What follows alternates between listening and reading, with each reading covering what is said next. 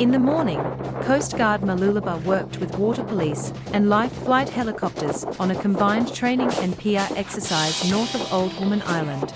Initially, our crews had a few establishing practice runs both upwind and downwind. Our film and photo shoot director, Peter, did his best to plan out the scope of the exercise and get the 3 boats and helicopter to line up as intended, but the task was not made easy in increasingly inclement weather.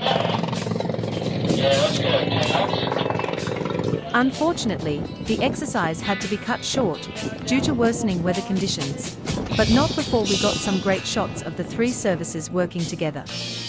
As we headed back to base, we received a call out to a broken down jet ski. This vessel was adrift a half-mile north of Point Cartwright. Mooloolaba Rescue went to their aid. On board Mooloolaba Rescue, Glenn Pollard was the master, and Frank was on radio.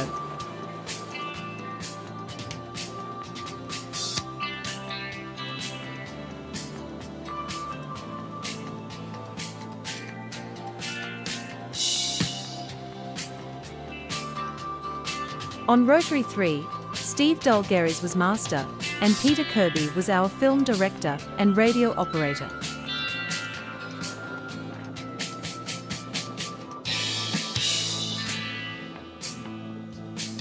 Rotary 3 continued into the river, where they encountered a small dinghy requiring assistance.